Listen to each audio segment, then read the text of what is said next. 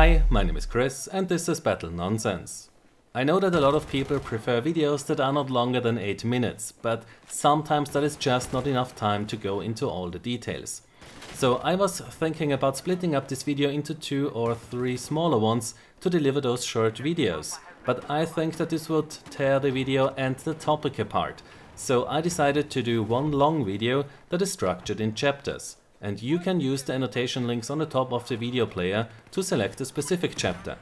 You then have all the info in one video and you can choose to skip a chapter or just watch one today, one tomorrow and so on. I think that this is the best approach for the kind of videos I make on my channel. Now, what is the topic of this video? As you've surely heard, the ISLA announced that the Battlefield 4 support will continue in 2015, which is good news because many players were concerned that Battlefield 4 support ends once Hardline is released. So it seems that we will continue to get patches for Battlefield 4 in 2015. But we could get more than just patches. It looks like a few additional maps could also find their way into Battlefield 4, because the ISLA has or had a poll where you could vote for your favorite Battlefield maps of all time. Based on a recent tweet from David Soland, who is the premium and CTE producer at the ISLA, it seems that they already picked the map or maps that they want to reimagine, or use as a template to build a completely new map. How many maps we will get and if these will be released all at once in one DLC is not clear. To me it seems that the ISLA still has to fight a little bit with Electronic Arts to get a budget that is as big as they want. And that is why there are currently no details about the scale of the additional content, and I would also not expect to get details until early next year. So I do hope that we get 4 additional maps, but I also hope that it won't be a classic DLC. What I would like to have is to get these maps released separately, bundled with a client patch. Similar to how we received free maps in Battlefield 2 and 2142. Because this is then a nice steady stream of new content rather than one bomb that goes off and after that there is nothing. Which brings us to the question, who should receive these new maps? I sincerely hope that these maps will be free for everyone, and free means that non-premium members will get them too, because that is player appreciation. That is how DICE can compensate us for the horrible launch of Battlefield 4, with content that has value, not some stupid battle packs. There's no need to make this premium exclusive, because we knew from the start that with premium we basically pre-ordered 4 DLCs, which we could play earlier than non-premium members, and we got these DLCs for a smaller price. So we got what we paid for, and if these additional maps are premium only, then this is not done to give the premium members more additional content, but this is then done to get more players to buy premium. So show us that you are really sorry for the bad launch of Battlefield 4 and give these maps to everyone in your community who decided to stick around for the entire last year. That would not only be fair, but that is also how you appreciate your community. So I'm not the first one to make a video about this topic, and I'm sure that you have already seen a lot of videos from other people on YouTube showing you the maps that they would like to get ported to Battlefield 4. And the majority of these people seem to be focused on maps from Battlefield 3. But as you know, I don't do what other people do, and that's most likely the reason why you watch my videos and put up with my funny accent. So, because most of you know the maps from Battlefield 3 and most likely also the maps from Bad Company, I have decided to show you maps from a Battlefield game that many of you might have never seen or played. And that game is Battlefield 2. I also want to tell you a bit about the map design and the history of Battlefield, which I hope you will find interesting. So even if you have never played Battlefield 2, you might still know 3 of its maps: Strike at Karkand, Sharkey Peninsula and Gulf of Oman.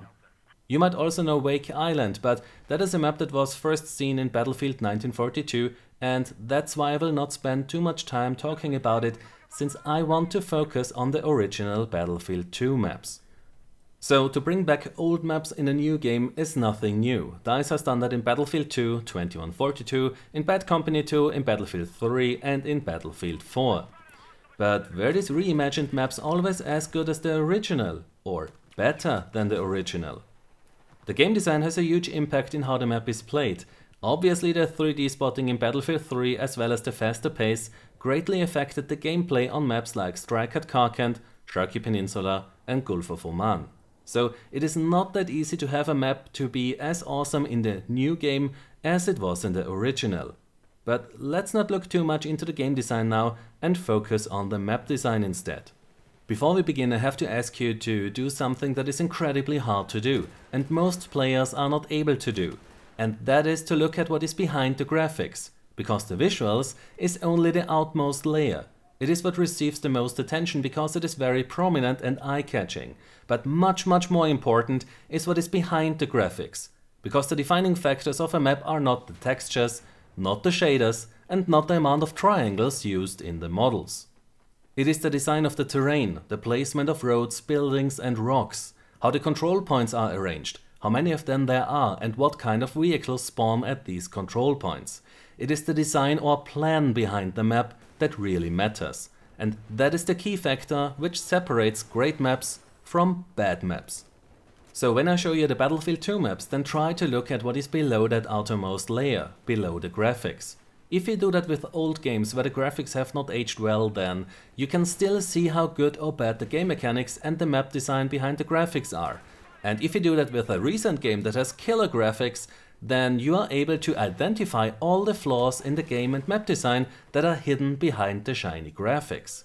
But I know that I have a very smart audience, so I'm sure that looking at the map design that is hidden below the graphics will be an easy thing to do for you.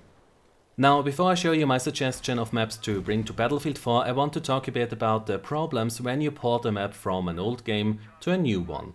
And I want to do that by having a look at one of the most popular maps in the history of Battlefield that has also been ported to Battlefield 3. And that map is Strike at Carcant. So it's been quite a while since I've last seen that map in Battlefield 3, especially without using SweetFX. And I have to say that I still have no idea how DICE could go with that art direction. The game would look so much better without the blur, the blue tint, the supernova-like lens flares and the bleached colors. That said, Strike at Carcant is still a very good looking map in Battlefield 3, but that's just the visual layer. What is behind it? First of all, it has a nice amount of destruction, which is what every Battlefield 2 player was dreaming about back at the day. You could not bring down as many buildings as you can in Bad Company 2, but from a game design point of view, this was okay. Now let's have a closer look at the Conquest Large layout of the map. Here we have the following control points: the US main base, hotel, square, suburb, market, train accident, gatehouse, and the warehouse.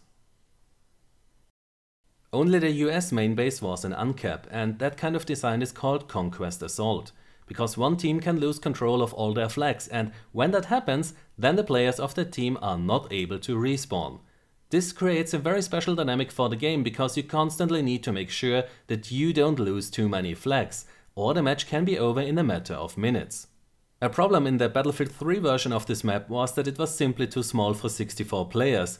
It just turned into a clusterfuck when the server got full, and if you played on the side of the Russians, then as soon as you got pushed to the right side of the bridge, it became almost impossible to get back into the game. Playing on that side of the map was not fun in Battlefield 3. In my opinion, this map plays a lot worse in Battlefield 3 than it does in Battlefield 2, and that is because the map has been changed quite a bit compared to the original.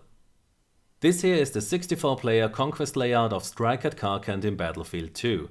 And as you can see, the map is quite a bit larger and has 2 additional control points on the right side of the map. So here we have the gatehouse, the cement factory, the warehouse,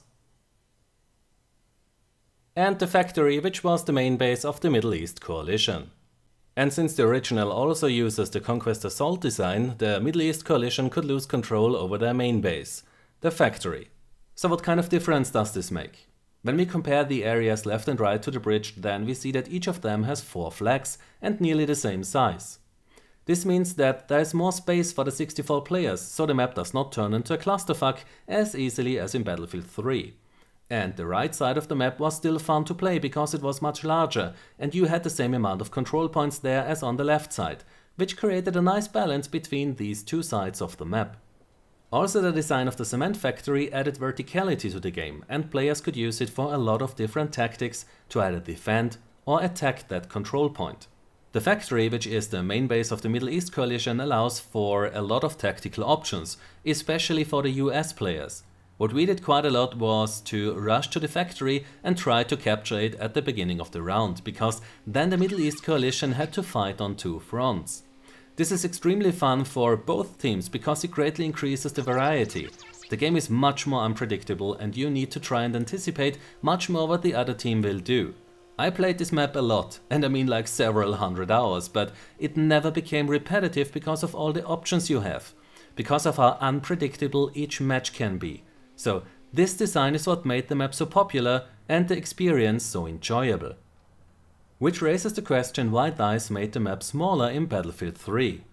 Back at the day I did ask that question in the EA UK forums, where one of the designers from DICE Stockholm had a topic in which you could ask him questions about Battlefield 3. So I asked Gustav Helling why the map has been made smaller in Battlefield 3, and the answer was that the map is better this way.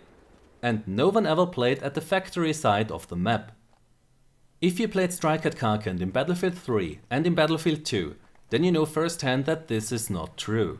So if this really was the reason for DICE Stockholm to make the map smaller, then I just have no words for this. If the reason would have been limitations in the engine because of the destruction, then I could accept that. But that the reason was that the Battlefield 2 design was bad? That's just wrong.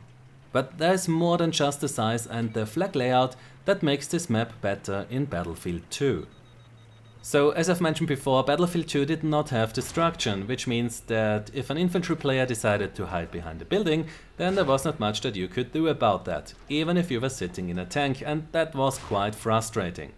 But what you could destroy were bridges, like the one between Train Accident and the Gatehouse. Once you did that, you forced the team to take the road near the cement factory, which means that this had a big influence on the tactics. Battlefield 3 had Destruction 3.0, but you could not destroy bridges, not even the wooden bridges on Wake Island. In Battlefield 2 we could not only destroy these bridges, but also repair them. Taking that away from the maps in Battlefield 3 really reduced the tactical options and the variety of the gameplay. What you have surely also noticed is that fog we have here in Battlefield 2. Back at the day we were all dreaming about maps where you could see across the entire map. But once I played these Battlefield 2 maps in Battlefield 3 in the reimagined form, I realized how short-sighted that thinking was. One of the main reasons for that fog in Battlefield 2 was the less powerful hardware of the PCs, but that was not the only reason. As you must not underestimate the tactical value of that fog, because it conceals your movement, which meant that as long as the enemy commander didn't place a UAV above your head, you could sneak around the enemy and try to flank him, or take his main base. So on maps that were quite flat, the fog was intentionally made thicker than the hardware limitations required to balance the gameplay and allow you to sneak around the other team. By removing the fog completely in Battlefield 3, the maps looked much better, but lost that tactical element entirely, and the 3D spotting just made it worse. Another good example is Sharkey Peninsula, where in Battlefield 2 there is no direct line of sight between the two attack helicopter spawn points. Where in Battlefield 3 you do have that direct line of sight, and as a result you get much more spawn killing on that map in Battlefield 3 than in Battlefield 2, because the players get much more attracted to that spawn point of the helicopter when you can see it. So in my opinion the classic maps that were ported to Battlefield 3 are a good example to show you how important it is to think about all the elements that can influence the gameplay when you port a map from an old game to a new one. Because it does not take much to greatly harm the gameplay on that map and make it, let's say, less awesome than it was in the original game. The only thing that I would change in the layout of Strike at Karkand is to give the US team a second way to exit their main base. Because when you push them back to that base, then it was almost impossible for them to get back into the game, which means that the round could be quite boring at that point. Also the nade spam, especially around Hotel, was always extremely bad, but that has not much to do with the map design, so I only mention this because I know that some people will bring that up in the comments. One additional thing that I would like to mention is that we had 3 conquest layouts in Battlefield 2.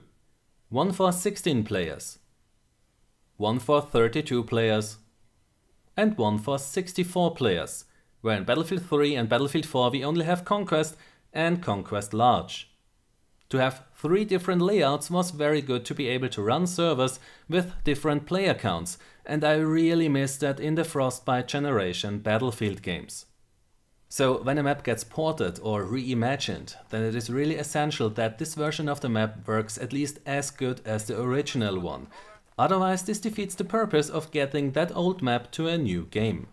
Now, after we took a look at the map that was ported from Battlefield 2 to Battlefield 3 and the issues with porting a map from one game to another, I would like to show you 4 of my most favorite Battlefield 2 maps which have not been ported to one of the later Battlefield games.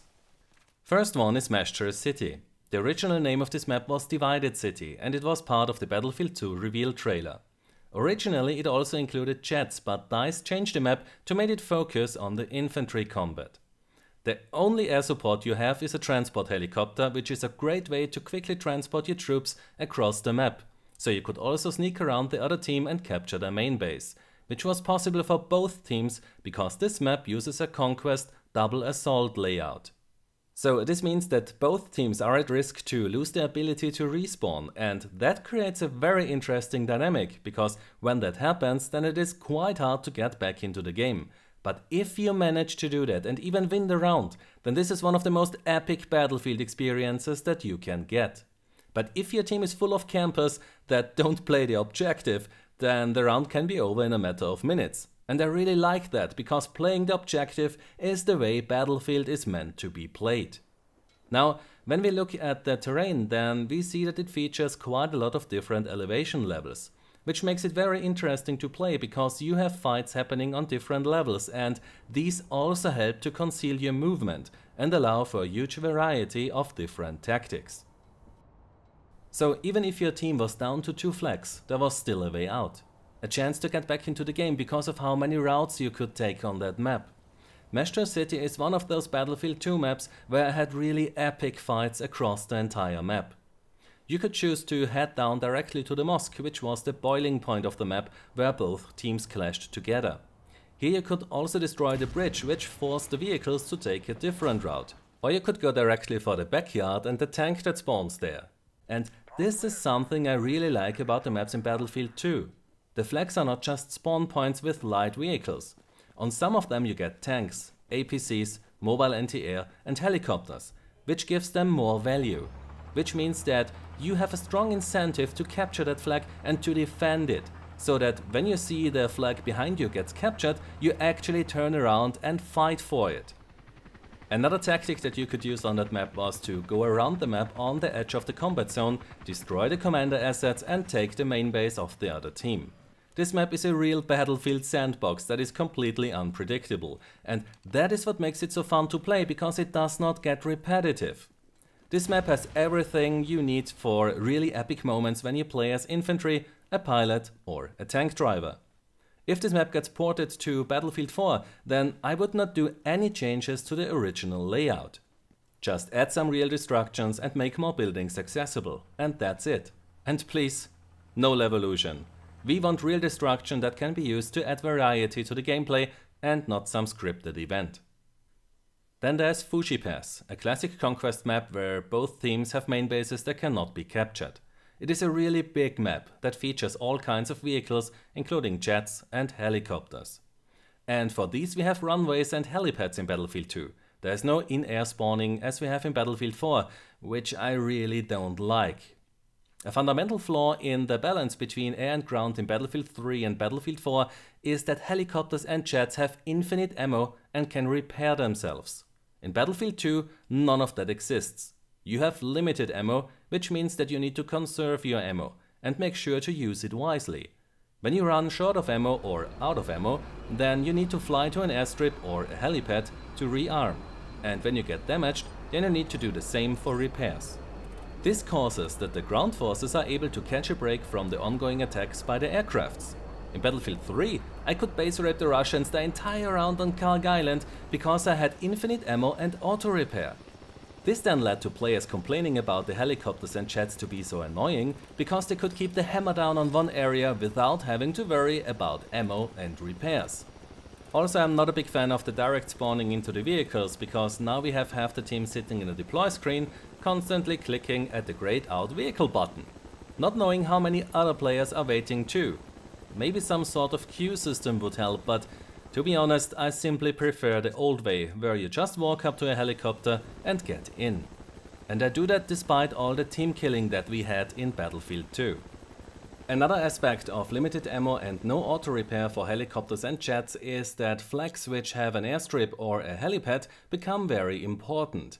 If you lose such a flag, then you have a very good reason to try and get it back, because holding it meant that you weaken your enemy. A key design aspect of this map is the variation of elevation and the river in the middle of the map.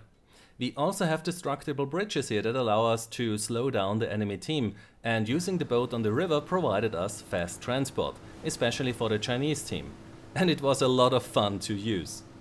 What I really like about this map is the terrain, because even though the map has a more linear design, it still is large enough for 64 players, allows you to choose many different routes and has a lot of tactical variety.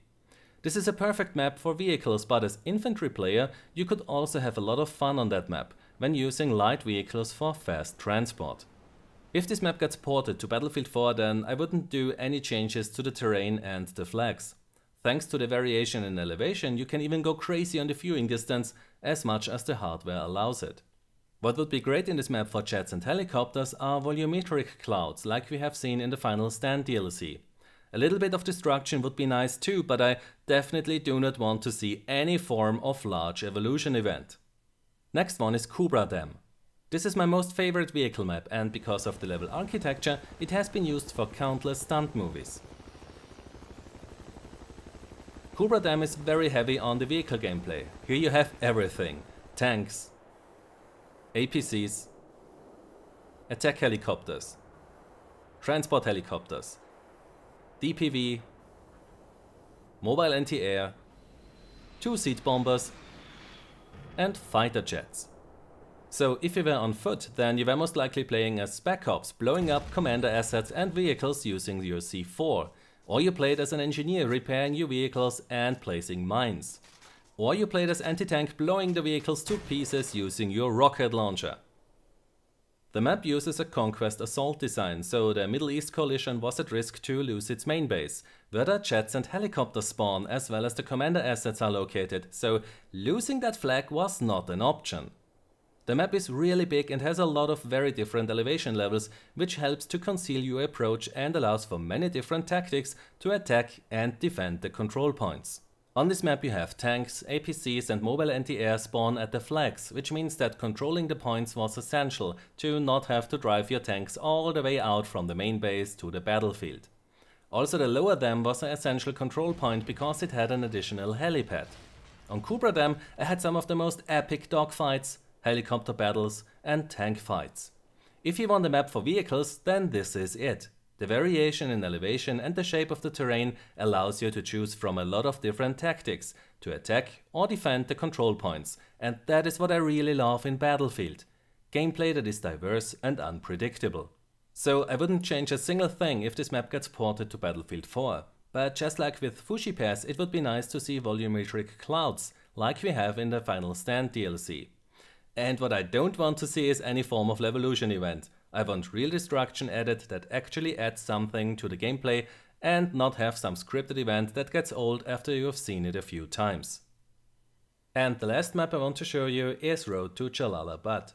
This is one of the maps that we got for free in Battlefield 2. It was introduced in patch 141 and quickly became very popular because it is actually quite similar to Strike at Karkand, as there are no helicopters and no jets, and the map focuses a lot on infantry combat, and it is also designed as a conquest assault map.